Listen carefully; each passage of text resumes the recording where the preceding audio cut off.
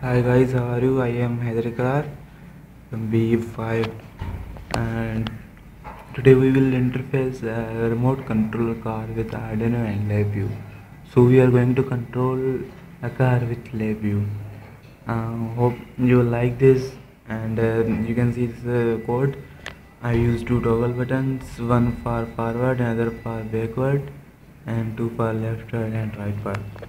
This is my block diagram. You can say graphical programming of the Arduino board, and this is the Arduino board.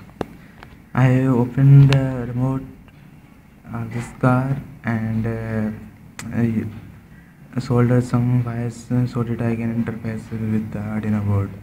You can see this is not a car but a truck, and I'm going to control forward, backward, left and right of this car.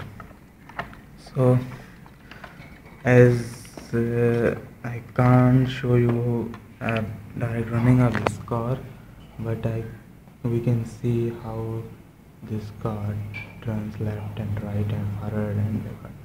So starting from forward, when I click this button, you can see this is the Arduino board.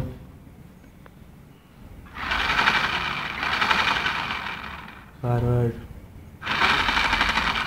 leftward, and you can see rightward.